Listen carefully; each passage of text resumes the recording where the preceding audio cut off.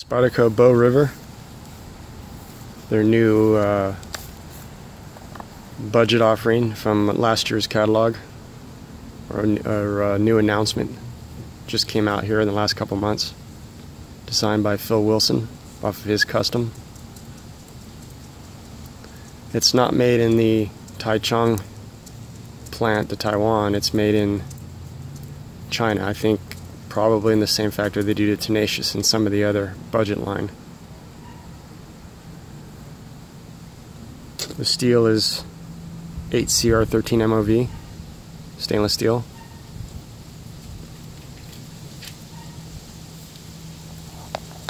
You do get a pretty nice leather sheath, and this is what we're going to talk about. You know, there's been a lot of people talking about the budget steel made in China.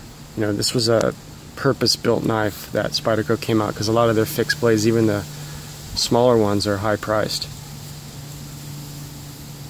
This is $32, you know, $32.50.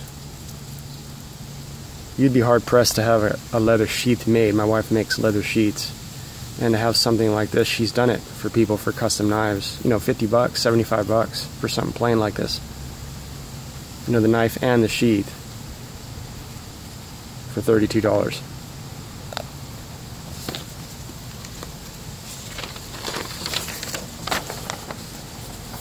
It shows the steel.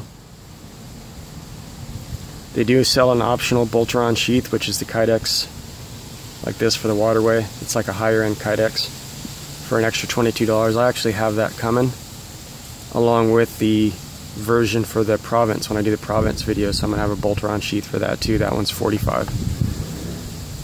And the amazing part about this knife is 2.7 millimeters. Great cutting geometry. If you look, you know, your average kitchen knife is 2 millimeters or a little bit over 2 millimeters or less.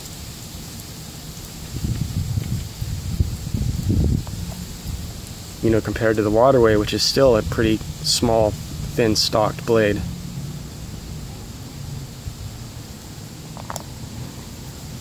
Compared to the mule.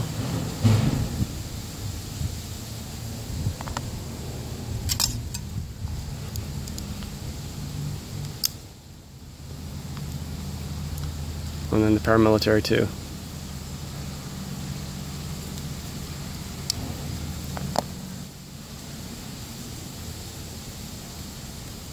And I really like the way the tip goes up. Now this specimen, this sample here, isn't the best fit and finish, but from what I've seen on the forums, this is the oddball. Most of the knives are coming up with a decent grind. Mine is actually warped.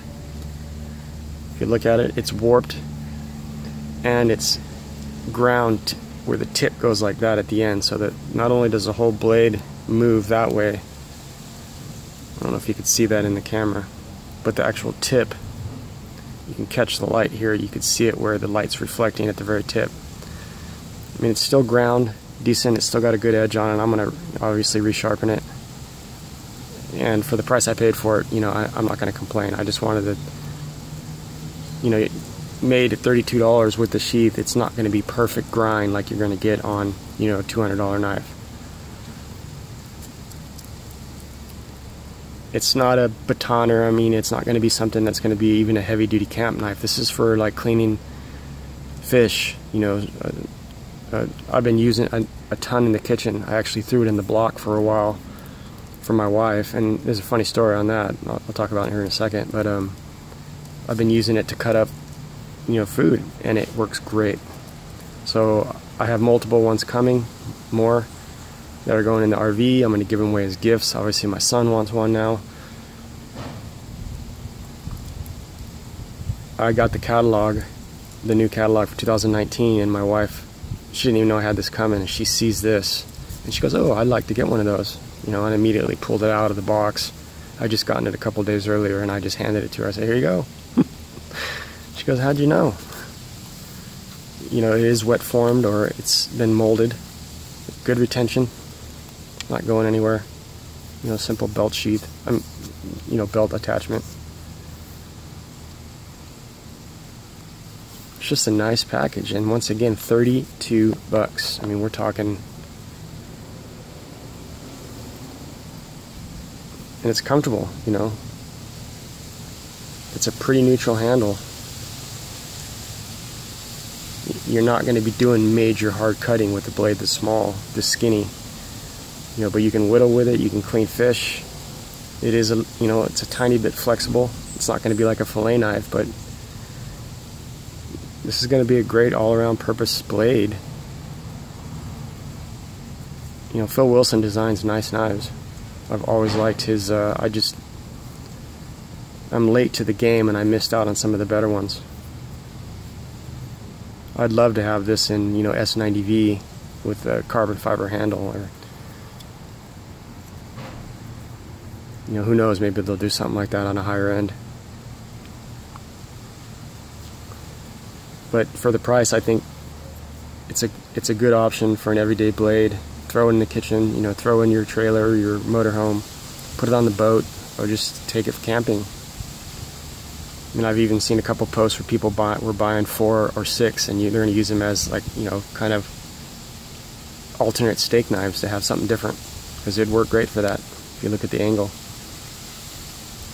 Another thing, the grind on purpose doesn't come to the tip. You know, it stops right there for safety reasons. It's very easy for you to sharpen if you want to do that. But on a whole, it's punching above its $32 weight, even with my specimen being, you know, off. This is a $50 to $60 knife all day, maybe even more. You know, an 8 CR13 MOV is a good steel. The way Spyderco treats it, I've had no issues with it at all. So. To the waterway, this is a mule. And to the paramilitary too. So the Spyderco Bow River, they are available. The first batch sold out pretty quick, but they are back most sites. And don't just buy one, buy a few.